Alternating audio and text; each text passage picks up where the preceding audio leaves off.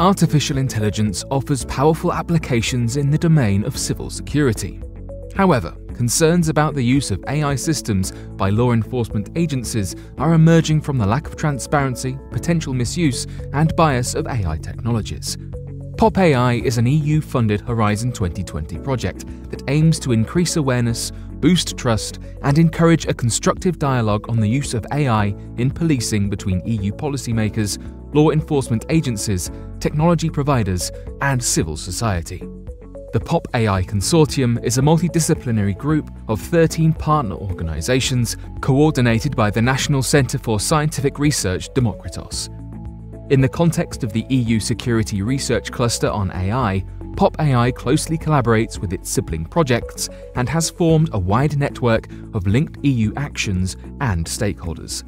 popAI follows a comprehensive, cross-disciplinary and inclusive approach, mapping and encouraging all ecosystem stakeholder groups through multiple modes: crowdsourcing tools, a themed photo competition, and a series of policy labs and workshops.